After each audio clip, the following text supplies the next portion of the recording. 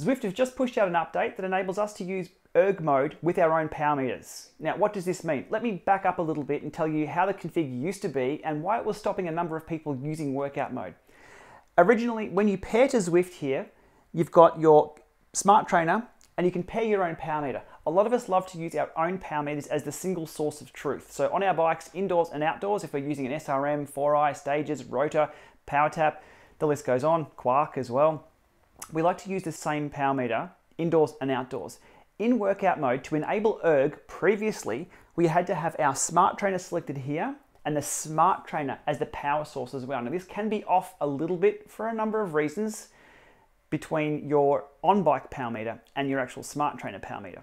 So the limitation previously was in workout mode, if you were to have the pairing of your Smart Trainer and your power meter, ERG mode was disabled. So you had to rely on the power number from your Smart Trainer. Today, problem solved. Happy days for everyone.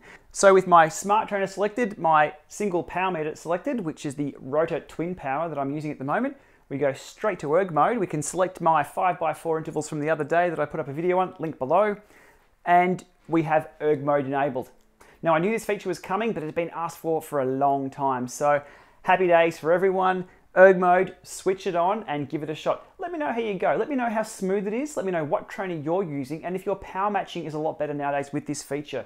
Trainer Road users have been using it for a long time. Now we can go over to Zwift and use exactly the same feature, using exactly the same setup, using the single source of truth. The truth that you believe, which is your power meter, of course, on the bike. Okay, again, let me know how you go. Happy days, and we'll see you soon.